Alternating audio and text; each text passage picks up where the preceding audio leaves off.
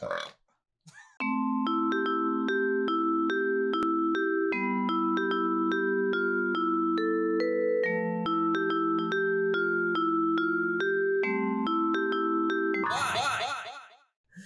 everybody, and welcome to episode 42 of Why Would You Show Me This? I am Will. And I'm Dani.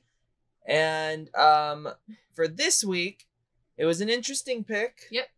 I'm currently in a watch of all of the Hellraiser franchise. Mm-hmm. I had only seen the first Hellraiser, and then I watched Hellraiser 2, and I decided to just keep going because it's one of the few horror franchises I have not watched. Right.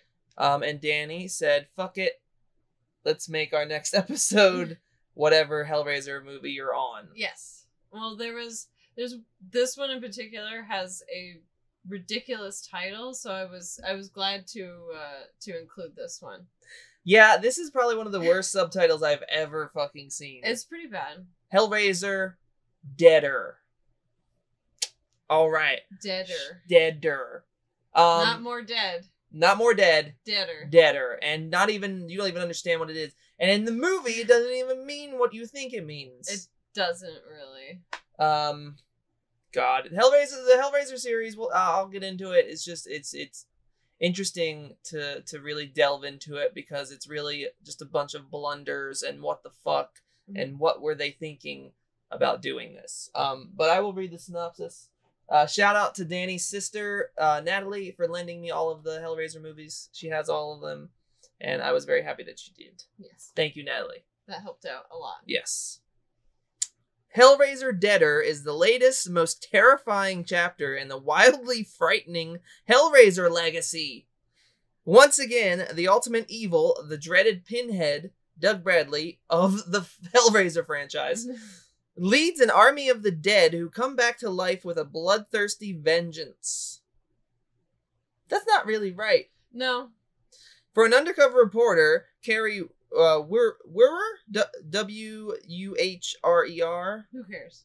Woover? It doesn't.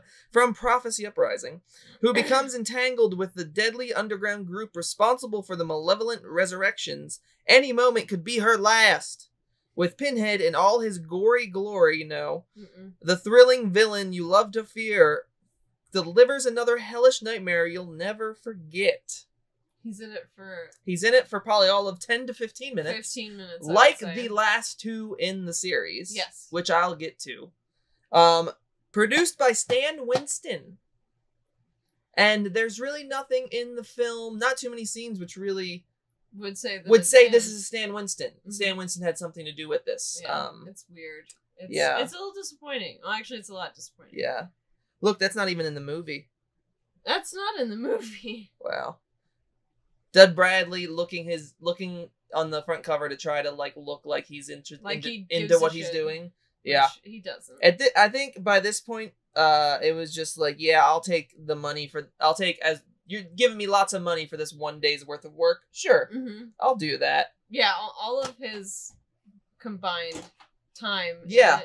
Would be a day shoot. Yeah. For this one, for the past two. You just kind of phoned it in, huh? Yeah. Do you think maybe why they ended up getting a new actor? No, I don't know. Maybe Doug wanted too much money at a certain point. Well, and maybe they were kind of like, you're kind of old now. Well, that too, but with the makeup, it doesn't really matter. That's true.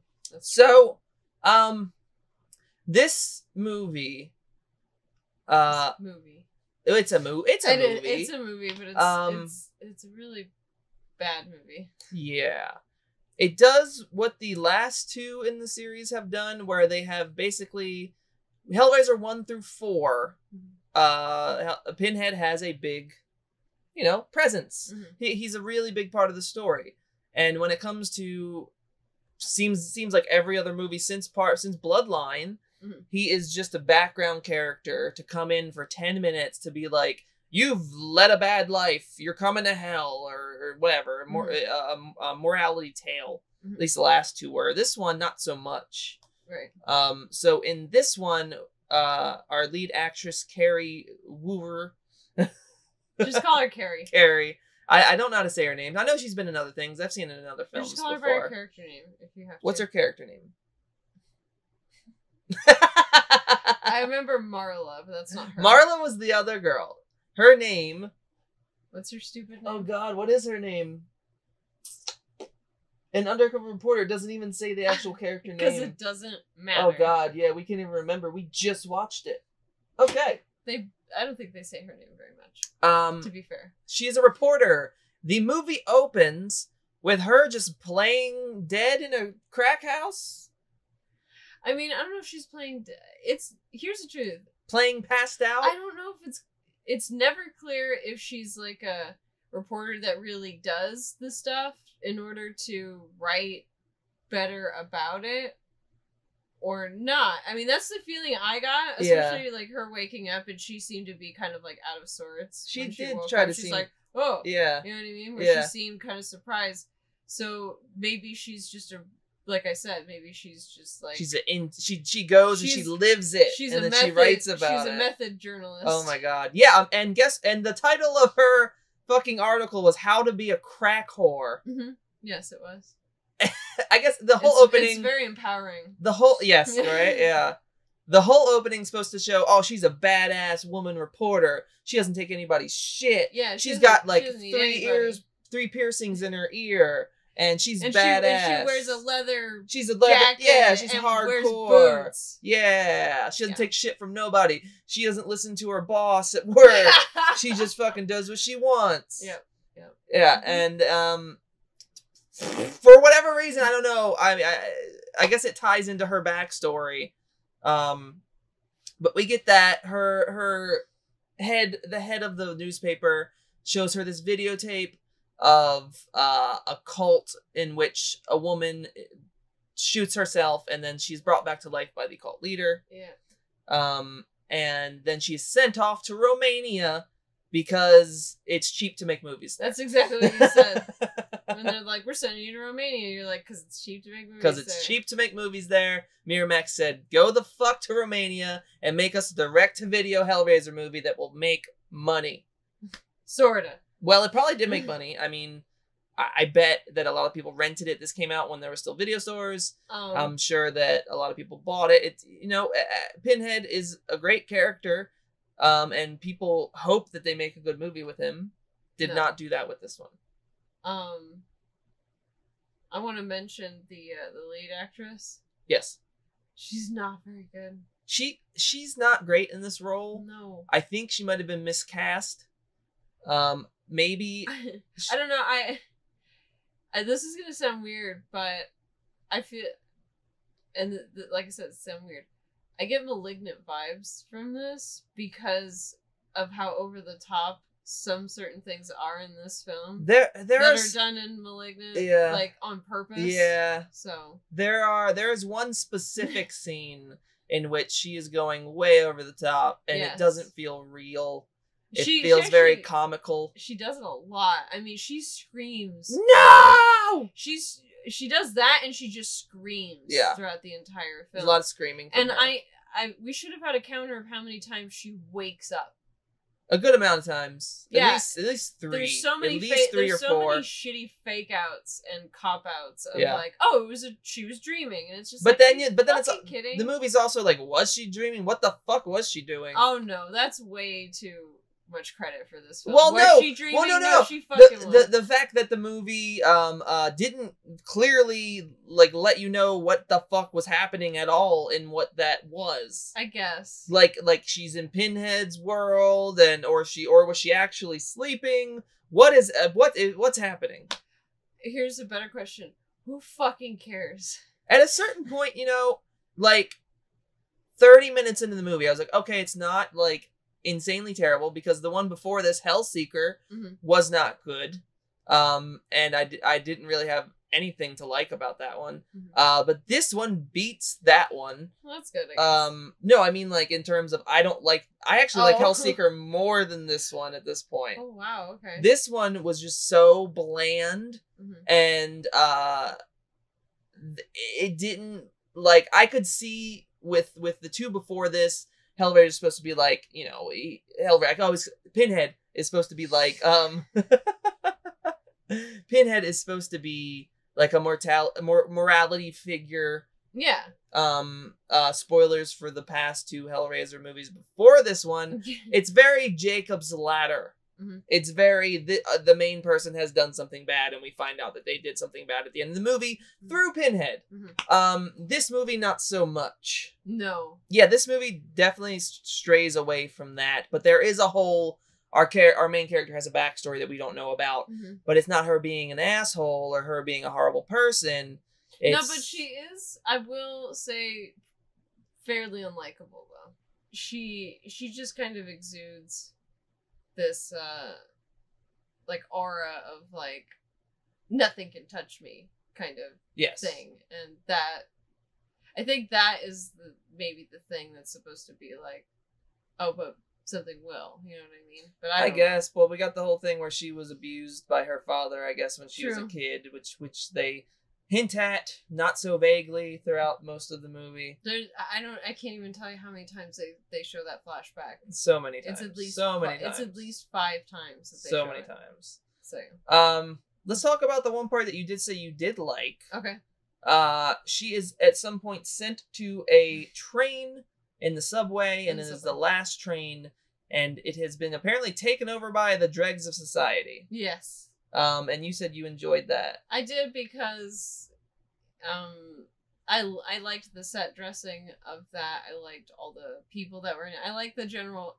There wasn't a huge like vibe or atmosphere to this movie to me, except for that part. Yeah, you got an atmosphere out of that because it was so encompassing. You know what I mean? And it's such a small area, but I feel like they did a really good job. I feel like that's something that, you know, granted that wouldn't probably happen in reality because you can't take over a subway train like that. No, but maybe you can in Romania. Who knows? But also, like I was gonna say, like it almost seems kind of realistic that you could stumble upon something like that. Yeah. So, and it was interesting. It was probably one of the most interesting parts of the movie. Exactly. Yeah. Especially when we come later back to this train, it's something different. There's that scene. There is also any other scenes that were very memorable to you besides the one with the main actress that was very over the top. I mean, I really like the her slipping around in her own blood in the bathroom and her just screaming. Well, yeah, that's what I'm talking about. Yeah, that scene. I mean, I like that scene and I don't. You know what I mean? I mean, it's over the top. It doesn't fit the mood that it wants you to get into. No. It's comical. It is. It's very comical. She just has a knife in her back and she's like, she's just freaking out and like hitting shit and yelling. It was to me a little reminiscent of like Saw, especially in the editing. Yeah. The fast editing, the fast movement, and her trying to get it out of her back. And yeah. All that. So. I think Saw definitely helped give this movie its look. The visual, it's very grimy. Yeah, very grimy, and colors. I miss that a lot in film. I really do miss that. I mean, I miss grime, but I don't miss the way that Saw portrayed grime because everybody stole that and then used it in their movies. It's true. But I still miss it because I feel like so many movies now are just so clean looking, and it doesn't take me into that. You know what I mean? I understand. I've experienced grime a hell of a lot more than I have sterility. Yes, and so I skew towards that more. Yeah, I understand. So I like that. Yeah. This Cenobites are in it for about as there long really as isn't Pinhead. Any. Yeah, they're even less than Pinhead. They are, and they're not even like featured heavily or anything. No, which is a misstep. I mean, all the good Hellraiser films have good Cenobites and interesting Cenobites. I agree. This one does not, and that's been something that's been happening with the series as I'm watching it. It's just the things that made the franchise are getting less and less in the actual films. Yeah, which is very, very weird to me. I don't understand why they would do this to a horror franchise with a character that horror fans really connected with. It's like if Friday the 13th just started showing Jason for like 5 minutes. Yeah. And Jason was like, and then left. Like he just like was there to say, you got what you deserved, and then bye.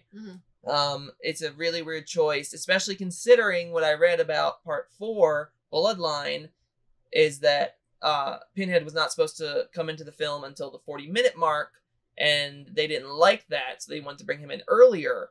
And then since that film, every other film has had him in it for like 10 minutes. And he hasn't come in until at least 40 minutes. So he did come in a little early on this one. He had like one little sting, like, rah, yeah. And then you don't see him for another like 20 minutes, half hour. That's true. It's just a weird, as I watch the series, it's an interesting series. And I think, yeah, it might be one of the worst, and it sucks because it really started off well, and then it just kind of goes downhill. Oh, what did you think? At first, we thought that the main like bad guy, not Pinhead, but the other dude, the leader of the cult. Yeah, and I thought he was maybe related to Pinhead, and you called it. Actually. Well, yeah, I called it because like this is they tried to weave this back around to the original story of part 1 through 4, because part 1 through 4 all kind of are connected, and then you get to 5 and 6 and they have nothing to do with anything. I mean, 6 has the slightest amount, but not really.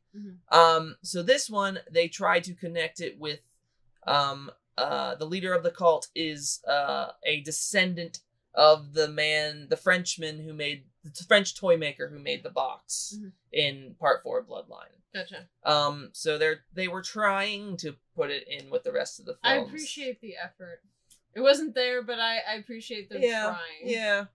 Sure. I think it was stupid. I mean, but this whole movie is very stupid. It's so stupid that when we got to near the end and Pinhead comes into this room with the main actress, and she says, "Who are you?" And I swear to God, I half expected him to say, "I am Pinhead." Right? I thought he was going to. Which now I really want a film where he just says, "I am Pinhead," just because it's so stupid, and he should never call himself that. No. But to hear him call himself that would be fantastic and hilarious to me. It would automatically make me like that movie. It would have made me like this movie so much more if he did that. If Doug, just like they're self-aware. Yeah, it's just like if Doug was just like, "Fuck this, I'm Pinhead, and I'm here to take your soul. Come on, look at me. What do you think my fucking name is?" What? Yeah, take a guess. Take a guess at what my name is. You got 3 guesses. I'm sure you're gonna get it. Not Nailhead. No. So Dani has kind of sat in with me for 1 or 2 of these. Yeah. I think you watched Hell on Earth with me. Yeah. With the CD Cinebite. Yes. Yeah. Yes. I do. And then I did, and I don't know why. It was a good one. 3 was the last real good one. To me, 3 was fun and cheesy, unlike 1 and 2, but it still was fun to watch. Right. The rest have not been fun to watch. Right. You sat in on Inferno. Yes. Which was the first morality tale of the series. Yes. And now you're back for this one. Yeah.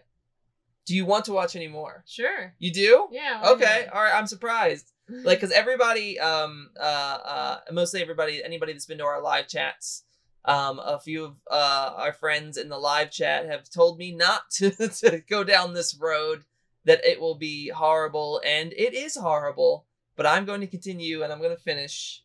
I got 3 more to go. You're a glutton for pain, which fits in nicely with the theme. Yeah. This is my way of actually being tortured by Pinhead. Yeah. By watching these horrible, horrible late phase Hellraiser films. Yep. Yeah. So it ends. It ends. It just I ends. mean, it doesn't just end, but I mean, the end is kind of like, oh, okay. The end is pretty dumb. Yeah, it's pretty like Pinhead comes back and he kills all of the people in the cult. Yeah. And then he's like, "Your soul is mine now," main character. Yep. And she goes, "No!" And then she just stabs herself. She's like, "Not if I'm dead." That's how she got away from him, by killing herself. Yep. Which, sure. Okay. But now she's dead. And then at the very, very end, you learn that her boss at the newspaper is basically feeding Pinhead. Yeah. He's and I believe I said you did call that. You said he's a part of it. I'm like, he's in on it. Yeah. Yeah. But I mean, you know, with this movie. Yeah. Hey, give me credit though. You get credit. You get Don't credit. be like, that was easy. No. I get it. You did it. You called it. Yep. I knew a creepy bald Englishman was gonna He had some hair. He had a little bit of hair. No, we had all this was gone on top. There was some hair on that guy's head. Oh, there was the Dr. Phil ring around his head, but that doesn't really fucking count, right? So let's rate it. Okay, let's rate it. You picked it, so I guess I should rate it. Yeah. It's still I still find it funny that you picked this movie, another movie that neither of us have seen. I figured it'd be fun. Yeah, you know what I mean it's kind of in line with what we're watching, what I'm currently viewing as well. So well, and I know last night you meant to watch one. Yeah, I didn't get to watch one last night. So I wanted to help you catch up, and okay. And I figured it fit in well with what we were gonna do anyway. So. True, and it is the Halloween season. It is. So this podcast is going into spooky mode. It's always been in spooky mode. It's been in spooky mode, but it's very spooky mode. There will not very spooky episodes, live streams. They're all going to be horror films. All spooky. All spooky all the time. Spooky Bat channel. Spooky Bat YouTube channel. Sure. I gave Hellseeker a 1. Oh, wow. And I like this less. Oh shit. So it's a 0? I mean, but also like I'm gonna give it a 1 as well, just because like I don't know. There was some enjoyment in the overacting. It was just funny. It made me think about Pinhead saying "I am Pinhead," and that makes me laugh. It was somewhat predictable. It was very predictable. It didn't utilize the Cenobites. 1. I'm sticking with the 1, same as Hellseeker. Okay. Yeah. I'm gonna give it a 1. A 1 as well. Yeah. Yeah. It's just not good. It's just not good. If you want to put it on in the background, I don't know. Unless you're like being a Hellraiser completionist like me. Yeah.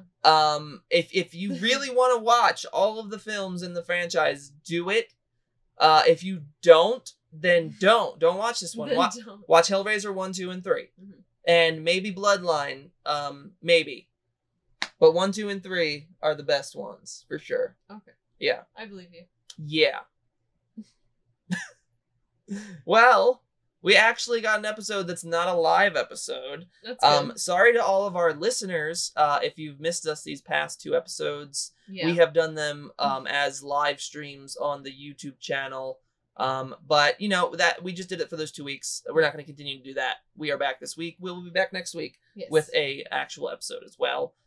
This is an actual episode. That's what I'm saying. Oh, we got one this week. We're gonna have one next week. Okay. If you are just listening, please go to the YouTube channel, youtube.com/Will Krupinski, and check out the live stream episodes because I think they were pretty fun. Or come join us on a live stream. We are also on Twitch, twitch.tv/WWISMTpod. You can watch the live streams there. Our live streams are every Tuesday and Saturday night. Yeah, when this comes out, we're gonna be having a live stream. Yeah, this will be out, and we'll have a live stream tonight. So that will probably be back to our game Scary Story live streams. We haven't done that in a few weeks, so we'll get back to that. Any news in your world? Just working at the haunt, and that's about it. Just working hard. That and working on stuff for FearCon, which is next week. Yes. And you will also be there. We will be at FearCon. FearCon is also going on Saturday, so I don't know if you'll be doing the stream. Maybe we can stream from FearCon. You are more than welcome to do that. We'll figure it out. But we will be at FearCon in Phoenix. I believe it's in Phoenix, yeah. Yeah, was it October 14th and 15th? 15th, 16th? 15th, 16th. 15th, 16th? Yeah. We will be there. We will, I don't think we will have our own table, but we'll be chilling out at a table. Yeah, we will be vending. We don't really have. So find us in the vendor hall if you're going to be there. Yes. Otherwise, thank you for listening. Thank you for watching. I hope you're enjoying your spooky month. Spooky month. I hope you're enjoying life. I hope everything is going well for you. Yes. And if not, I hope that you get through it and everything goes well for you soon. Yes. So, from us at Why Would You Show Me This, thank you for listening and watching. Enjoy a movie or two, and we'll see you next time. Bye guys.